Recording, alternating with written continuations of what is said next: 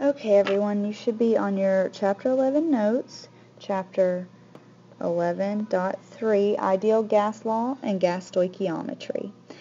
In front of you, you should also have homework sets 11-4 and 5. It's a front and back. Alright, here we go. Let's practice with these bellwork problems. How many moles of water will be formed if 34 grams of ammonia react? Start thinking. Given a known solution. Plot it out with a T-chart. Pause the video now. I'm going to set it up and play. Okay, so here's your setup. We're going grams of ammonia to moles of ammonia to moles of water. So how many grams are in 1 mole? Get your green sheet, add up nitrogen and 3 hydrogens. You'll find it's 17.04, I believe. And then mole to mole ratio, look at the equation. How many moles of water? 6. How many of ammonia? 4. Multiply and divide. You should get roughly 3 moles. Roughly 3 moles. I'm out of space. Okay, try the next one. Think back to what we did last class. How many grams, 1 mole equals 22.4 liters of any gas. Try it. Okay, we're going to convert. How many grams are in 1 mole? Because I've got to get to moles before I can get to liters. 32. 32 grams because it's O2, not just oxygen. And then every 1 mole of gas has 22.4 liters. Multiply and divide. Hopefully you got 52.8. 52.8 liters of oxygen. Okay. Alright, we're going to move on to the ideal gas law now that you're warmed up. Okay, so here's the ideal gas law. Notice it looks much like before. There's Boyle's part, and if I bring my T over, that's the combined gas part, but we're adding 2 new numbers. If I give you moles, that's N. N equals moles. It's the amount of the substance. And R is a number that comes along with it. It's called the ideal gas law or universal gas constant. Now, this is all because 1 mole relates to 22.4 liters. If I moved moles over to the left, I'd be dividing, so it's a direct relationship. Now, just keep in mind, this is the biggest part. Watch. These units right here dictate that you can use the ideal gas law. All volumes must be in liters. All pressures must be in atmospheres. All temperatures always have to be in Kelvin, but just to be clear. And your amount of substance, N, must be in moles, not grams. If you're stuck with something else, which on your homework you are, get all of these measurements to these units. Okay, guys, these problems that you're looking at right now are at the very back of this set of notes. They're at the very bottom, sample problems 1 and 2. So I'm going to do number 1. I want you to try to plug that information in. Okay, remember it's got to be liters and atmospheres. Your amount has to be moles, and your temperature has to be Kelvin. Okay, set it up. So look how I have this set up. I've got everything except for my pressure because R is always the same number. R is always 0.0821. And that is on the back of your green sheet. You don't have to memorize that. We're going to plug all this in to PV equals nRT. I'm going to clear this off so I can do that. So make sure you have this written down. Pause if you have to. So here's my basic equation. Now to get P by itself, I'm going to divide both sides by 10. Oops, 10.0.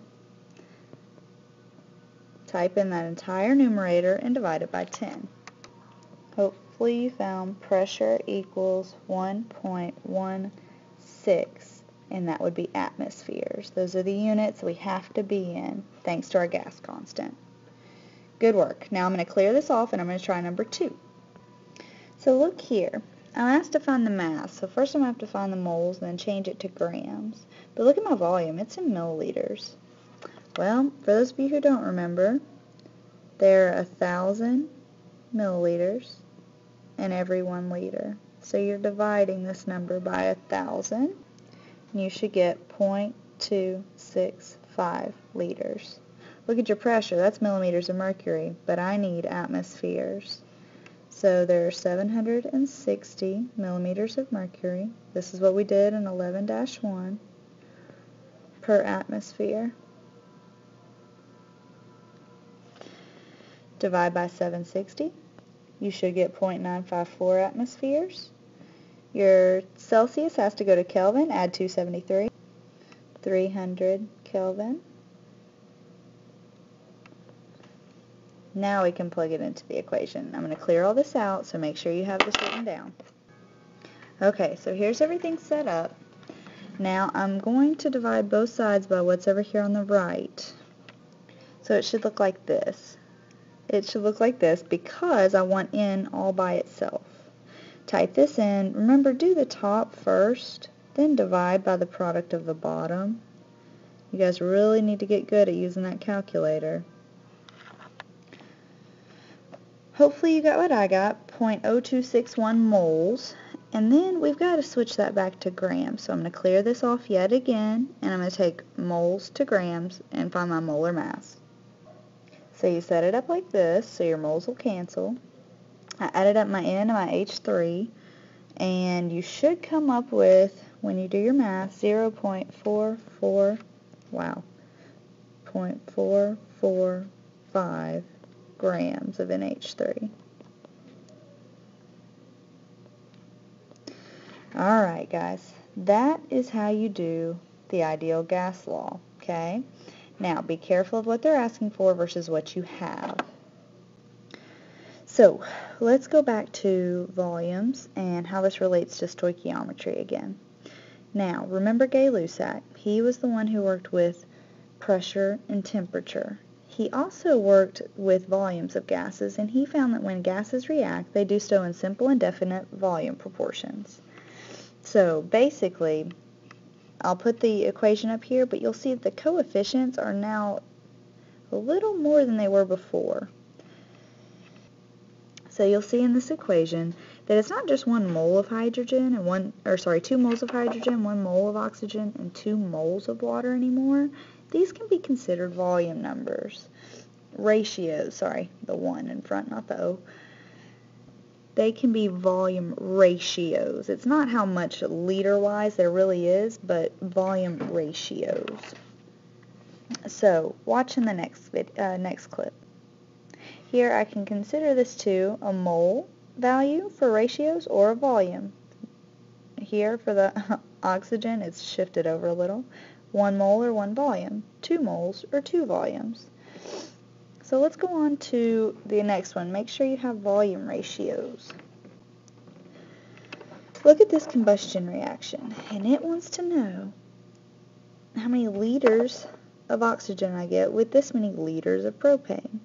Well, it's been a 1 here, and it's been multiplied by 3.350, right? So can I just take oxygen's coefficient times 0.350? Let's look. When you multiply these, you get 1.75 liters of oxygen. And I'm going to show you 2 more ways to do this. This is that recipe way. How did it go up? Well, to get to 0.35, we have to multiply or divide, and we found that we multiplied. So you have to do it to the next ones. Now, let me show you another way. Another way is using a T-chart, and that stoichiometry flow chart I gave you. 350 liters of propane. Now look at that flow chart. How are we going to get from liters to liters? It's actually a lot easier than you think. I'll show you. The first way is just to think of our volumes as moles. For every 350 or 0.350 liters, for every 1 liter, I take up 5 liters of oxygen. And you just multiply like we found, and you get that 1.75 liters O2. Down here at the bottom, using Avogadro's law for molar volume in 2 places, liters per mole of a gas. And then using my molar ratio, I have 1 mole of C3H8 and 5 of O2 from my equation.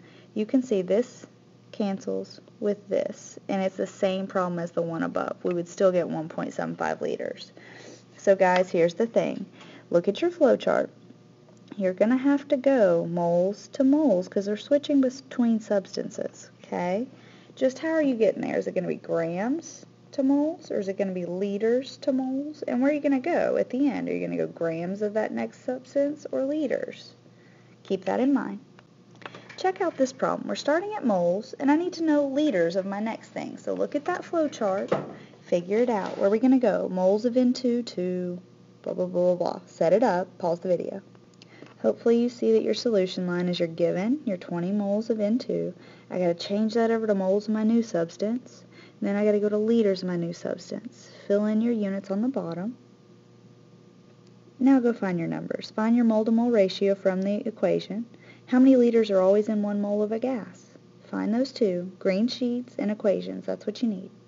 Hopefully you found them. For every 1 mole of nitrogen, I get 2 moles of NH3, and every mole of a gas has 22.4 liters at STP. As long as you're at STP, that holds true, okay? Cancel units, multiply, and divide by 1 if you really want to. Hopefully you got 896 liters of NH3. That's a lot of liters of NH3. Which is a really good thing because ammonia comes in very handy in a lot of cleaning situations and in a lot of fertilizer situations, which are big and important. Okay? Look at the next problem. Give it a shot because I'm about to go solve it. So this came directly from the Tennessee EOC practice test. Check out the equation. It's a decomposition of potassium chlorate, and it wants to know what volume, liters, of oxygen does 20 grams of potassium chlorate produce at STP. Meaning 1 mole equals 22.4 liters, based on the equation above. Hopefully you know we're going to go from grams of our given to moles of our given, to moles of our unknown, to liters of our unknown. Fill in that bottom thing with units, then we'll go back for numbers. Okay, so let's go find these numbers. At the bottom we had to do grams to moles, figure out how many moles we got. Then we're going to do our mole bridge step, how many moles per how many moles. And then we're going to do our moles to liters. Figure out those numbers. So I'm about to fill them in. Okay, so when you add up potassium, chlorine, and 3 oxygens, you get 122.5 grams per mole. Then when I looked at my equations, I have 2 moles of potassium chlorate for every 3 of oxygen, and every 1 mole of a gas has 22.4 liters. Multiply and divide. Hopefully you found 5.48 liters of oxygen, which is A. Alright guys, your homework set is going to be 11-4 and 11-5 odd only. If you have questions, see me on VIP time. Your quiz and all the homework sets will be taken up next class period.